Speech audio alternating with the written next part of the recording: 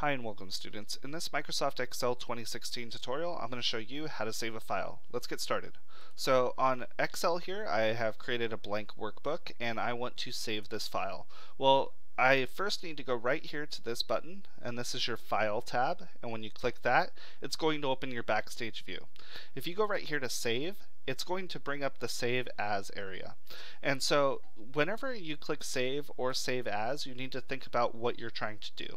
Now, if it's the first time that you save a file, it's not going to just let you click Save. It's going to say Save As.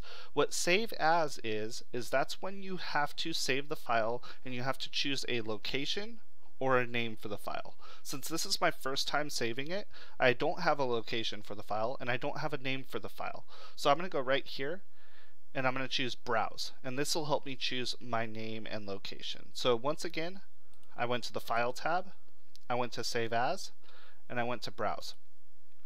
That's going to open up this dialog box for Save As, and what this allows me to do is choose my file's location and my file's name. I'm going to choose the location from the left side, and I'll choose the desktop for this example. And then right here, it will show me any current files that are also Excel files in that folder. And then I could go right down here and look at my file name. I'm going to call this one How to Save a Workbook. Alright, so I've chosen my file name. I see that it's an Excel workbook, and then I can click Save. Notice now that once I've saved my file, up in the top middle it says how to save a workbook.xlsx. That's the file name and the file extension. So that's good. Now that the file has a name and it has a location, I want you to see the difference if I try to save the file. If I go to the File tab and I go right here to Save, it's actually going to allow me to save it. The reason is it's overwriting the name and location for the file that it was previously at. Okay, and so that basically means I have an updated version. It's now saved.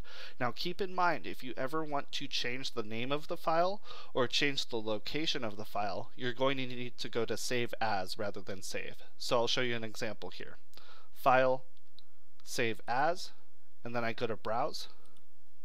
I'll see my original file right there, how to save a workbook, and I'll call this one Saving Workbooks. And then I click Save.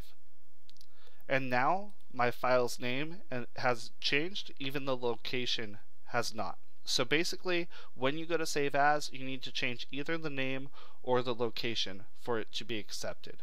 And now I see if I close my file, that I have both of my files here on my desktop, how to save a workbook, as well as saving workbooks. So that's the first one and the second one that I made in this example. So that's the difference between File Save As and File Save. Remember, File Save As is either the first time that you're saving a file, or if you need to change the file name or location, and File Save is for when you are saving it the second time through however many times after that, as long as you want to keep the same name and location for the file. So hopefully this video has taught you a little bit more about saving workbooks. If it's been helpful for you, please give it a thumbs up and consider subscribing to the channel. If you have any questions, please put it in the comment section below. Thank you so much for watching and have a great rest of your day.